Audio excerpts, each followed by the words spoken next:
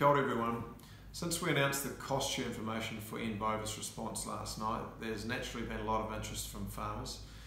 I've also had a request to put together a short video that might help explain how we got to this point. So back in late May this year, the government, along with industry, made the decision to embark on an eradication program for bovis in New Zealand.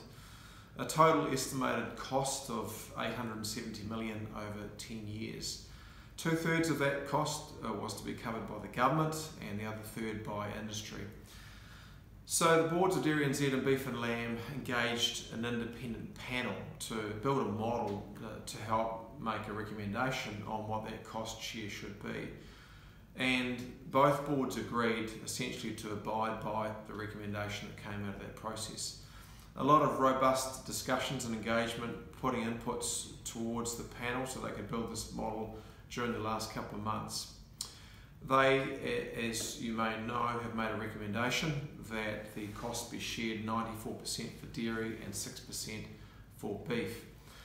Now, every dairy farmer that I've spoken to since struggles to get their head around that. It doesn't quite stack up, and I think that's because most people tend to equate the impact of the response with the number of herds that are infected. But what the panel actually did was they took the farm gate returns from both the dairy sector and from the beef sector. And the ratio is roughly a little over 4:1, so a little over 80% of farm gate returns come from dairy and the balance, a little under 20% to the beef sector.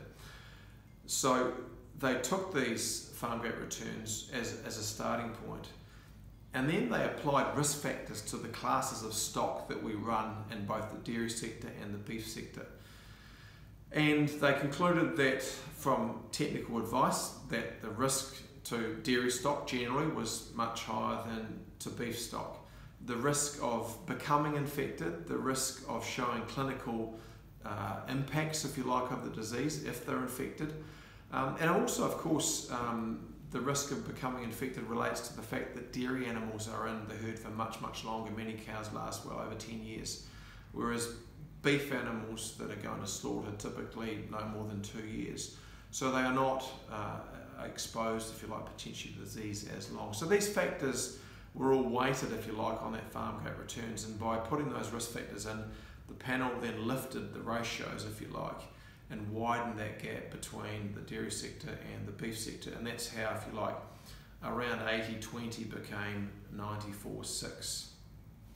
Now, being straight up with you, DairyNZ was disappointed with this outcome. We had argued our case strongly to the panel that they need to consider benefits that would come from an eradication program to both sectors from avoiding costs. As many know, our sectors are very, very closely linked together, very much intertwined. You've got service bulls from the beef sector going into the end of mating on dairy herds.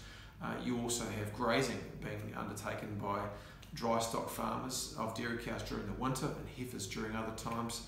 You've also got a lot of bull beef that leave the dairy sector and into the beef industry. So an impact on, say, the dairy sector can have a large impact potentially on the beef sector as well. And that was the essence behind our case, to take those considerations into account. The panel found it difficult to put numbers on those. We're talking about scenarios that haven't happened, and that's why they ended up going with this, if you like, revenue at risk model instead. And that took us to the 94-6. So moving forward, we now need to move on, and we will be coming out to farmers in the new year, which is very soon, to talk about how a levy might work, the time period under which we could pay that off, and get your feedback on that. Looking at the bovis response overall, look, we're seeing really encouraging progress here.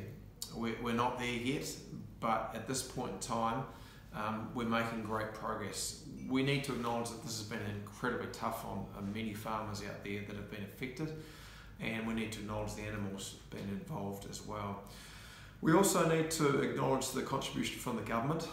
As I said earlier, they're putting 2/3 of the response costs into this, and I think that's a really positive nod towards dairy and beef industries in our country, which is much appreciated. So I hope that's cleared things up for you, and If you have any other further questions, then do get in touch with us. You can either do that at info@dairynz.co.nz, or you can also call our 0800 number at 0800 4DairyNZ. Thanks for your time.